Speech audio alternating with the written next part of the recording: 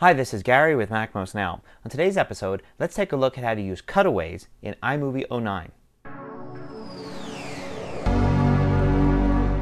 So I love cutaways in video. A cutaway is when you're talking and you're on camera and then you describe something. So you cut away to a picture all at the same time, the audio remaining constant. And then after done showing the picture, you go back to the person talking.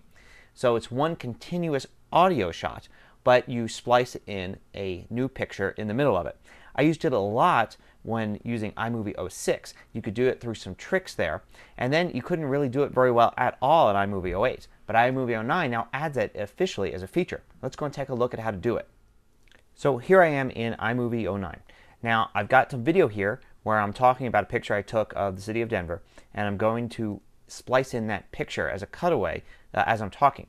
First thing I need to do though is go to iMovie Preferences, and in Preferences there's an option for Show Advanced Tools. I'm going to make sure that is on. Now that I've got that on, I'm going to go and select this clip here and drag it into my project. Now right about here is where I start talking about the photo. The city park area. And I'm going to go ahead and want to insert that photo here. So I'm going to drag it from the Finder. Here I am dragging it from the Finder here, and I'm going to actually drag it on top of the video. I don't have to worry about exactly where it is. I can adjust it later. Drop it in and I get several different items here. The third one is cutaway. I'm going to select that. Now when I do, I get it inserted, but you can see it's above the main video here, and I can adjust it. I can lengthen it. I can move the beginning. I can also go ahead and do clip adjustments, video adjustments, and cropping. And I definitely want to do cropping. And over to the right here I can see that it's by default it's set to a Ken Burns style thing. So as I go ahead and play it here, I can see that I'm talking and then there it is, and it's kind of moving inward in the Ken Burns effect. I want to go ahead maybe and turn that off.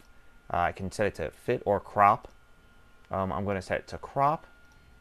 There I go, and now it'll stay steady. Another thing I can do with clip adjustments is I can go ahead and set a fade. So I want to do a manual fade of half a second. So instead of just abruptly appearing right there, it'll slowly fade in like that. And the same thing, it'll slowly fade out. So the audio remains the same, but the picture is spliced in with the video right there and then spliced back out. It's a very nice effect. You can add as many photos as you want. It's a great way to do a narrated guide through some of your photos with video of you talking as well. There are also all sorts of other things you can do with it. For instance, you could take home movies that you've got and the photos you took on the same trip or with the same event and go ahead and splice them all together, creating, say, a 10-minute video, but also showing some of your favorite photos of that event in the same video. So give cutaways a try in your next iMovie project. Until next time, this is Gary Rosenzweig with MacMost Now.